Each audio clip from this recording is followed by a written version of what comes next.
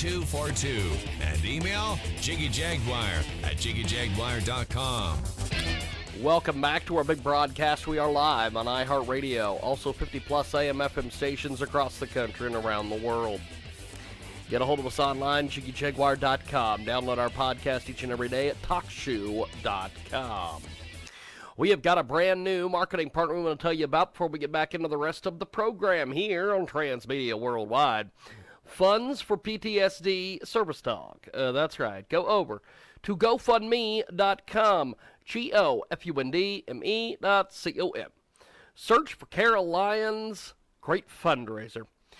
She's needing the funds for a PTSD service dog. One of the hardest things in the world is to reach out and ask for help. So she is doing that today here on GoFundMe.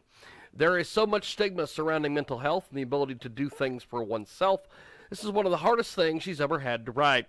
She wants everybody to go over and look and give her some of your hard-earned money at GoFundMe.com. Search Funds for PTSD Service Dog. Let's help out Kara today and tell them you heard about it here. Transmedia Worldwide. Okay, let's get back into it here now that we've done all these damn commercials. It is the world famous Jiggy Jaguar radio broadcast. We are going to go to a guest here in just a few moments. Jesus. I always love sneezing. No wonder Vince McMahon hates sneezing. Good God. So we are going to go to the memocrashers. We are going to go to... we're going to play this video called Burn. And then we are going to go to David. Ladies and gentlemen of all ages, we present a world of sex and violence where war rages as humanity peers over the precipice of doom, where all blood is shed and no flowers bloom. Come with me to a world where only evil does grow. You are our guest for a terrifying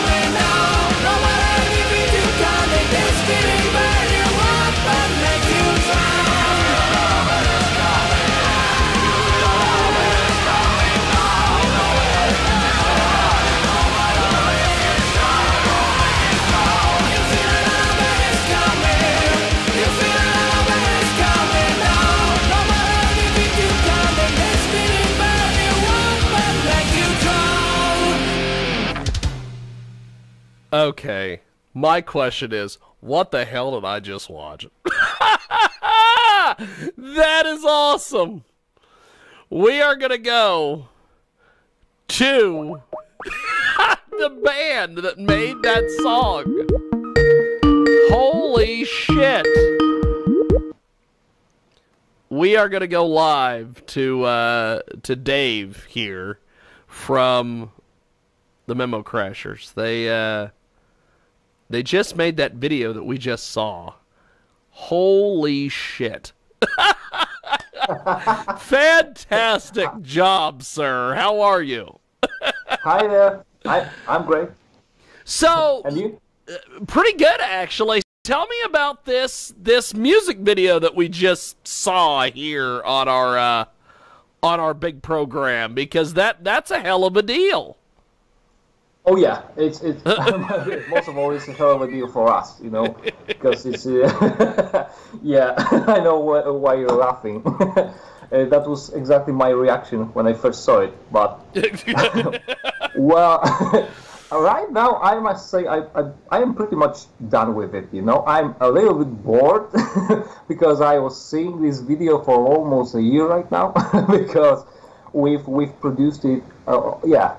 I mean, we shoot the video 1 year ago. It was May or June, I believe. Yes. And all this time, we discussed all those scenes with director and try to express and choose the best ones and try to set them in the right order. You know, in order to be readable and to be understandable, because there was such a huge material, you know, and all those 5 sets, corners of the pentagram. It was so many things going on. It was very hard to compress this just into 3 minutes. So, yeah, but the whole idea, I have to do all the credits and give all the credits to Adam Barker from Video Inc. Because once I created all the Burn song, and we thought that it's going to be a single because I believe it's one of the best and vivid songs from our production. We have totally different concept how to display this as a music video, and it was much more polite, you know. It was very mundane and you know, safe way to express ourselves. But once Adam showed us this crazy idea of the pentagram and all those girls dancing in front of his most powerful and hateful history villains. Yes, because you've got a little bit of everything in this video. You've got Satan. You've got what everyone's led to believe to be a Nazi. You've got who are some of the other people that are in this video? That's a really good question, because many people don't know this Caesar man, which is actually Caligula. Caligula's in it. Okay, yes. Yeah, and the second scoundrel is Vlad the Impaler. is in Vlad the Impaler. That's awesome. Yeah, that's awesome. Maximilien Robespierre is a French revolutionist from the revolutionary France.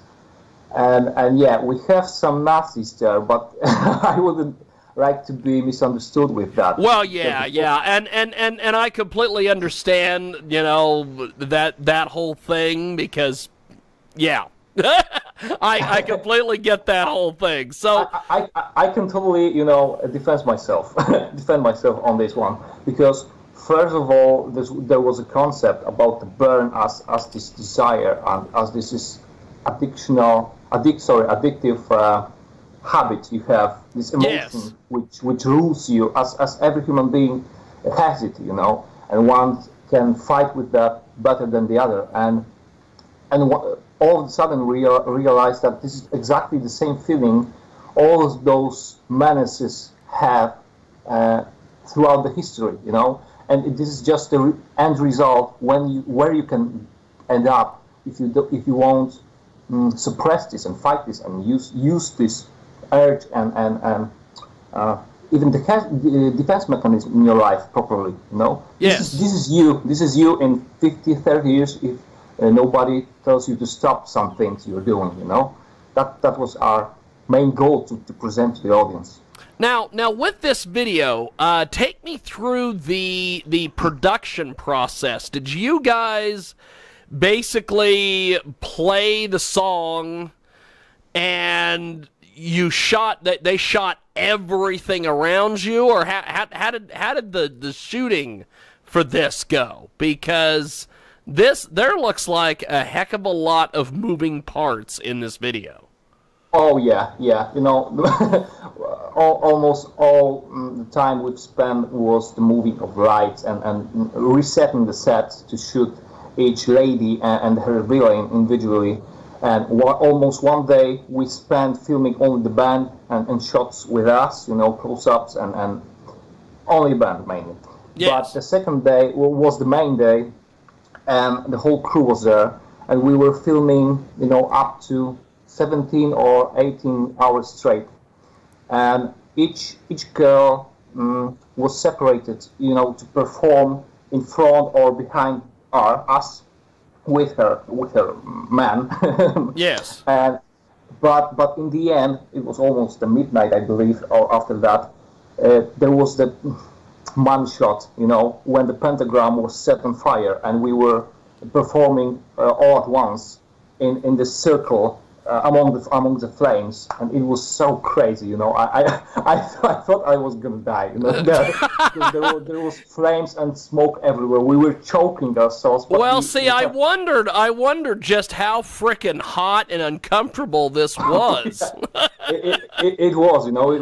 And the best part is our drummer was in the center of this pentagram, you know, and one of the ropes just set on fire. His carpet was set on fire, so he was, yes, you know, basically started on fire. But our bassist came up and started to, you know, put the fire down with his feet and boots because we couldn't stop shooting. Because once we ended this video, this all rope was waiting for us, and it was basically it. If we didn't have this chance, the whole main shot would be just ruined, you know.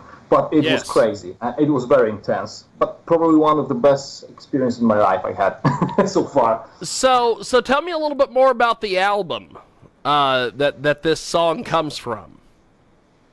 All right. So Burn is the second song from Humanity album, and this is basically our main release right now, because this is the second material we've done, second album we recorded. But we have additional one called Revenant, and this was pretty much, it was supposed to be our first EP, you know, but it happens to have 10 songs, and it sounds like long play. But we recorded this 3 or 4 years ago, and it wasn't fit our standards, you know. The quality was pretty poor, but we decided to not stick to one CD and just, you know, chewing this over and over, because we had so much material to record. So we decided to pass on that and re-record the whole first album as an additional bonus to actual Humanity right now. So we're going to release this as a double album. But because, you know, I think the meaning which we try to include in both of these albums is pretty much the same. It's like a medal, and the both sides of it is the Humanity and Revenant. So we just felt like it's one chapter in our career, in our lives. So it would be very shameful to abandon one thing and release just the scrap of the whole entity, yes. You know? Yes. So this is basically a double album. Yeah. So what are some of your plans, some of your goals for this? Well, as you probably can observe, we're not well recognized yet because we're just starting as a pro band, and it took us almost 6, 7 years to prepare everything and set everything to right motion. So our goal basically is to show us to the people, present ourselves, and I think 2 albums, it's 20 songs in there, are pretty much good example of who we are and what we represent. So burning pentagrams with the beautiful ladies and villains, it's not only what we have to offer. Yes. And yeah, it's like a handshake and hand wave towards the audience to say hello, who we are, and let you be the judge. What do you think about that? And if you guys accept it, accept us, we'll be able to pursue our goal. Well, that's fantastic. Well, you guys are pretty amazing.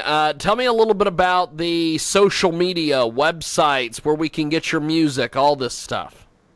Okay, so for now, we're absolutely online on Facebook. So you can just type memocrasher with the only name on this. So Facebook media, Instagram, but we are not like influencers. We just it's just like a side project. But mainly we will be releasing our music on YouTube, and you can also hear the burn on Spotify, iTunes, Apple Store, and there you have. There are pre-orders for double album, which will be released this autumn. Fantastic. Well, I appreciate you making time for us today. Thanks for coming on, talking to us about this music video, talking to us about your double album. Good luck with everything, and we will talk to you soon. Thank you, my friend. Thank you so much. Thank you for having me. Definitely. Good luck with everything. Thank you, my man. Okay. There he goes, David from the band memocrasher. And we are going to take a break, and when we come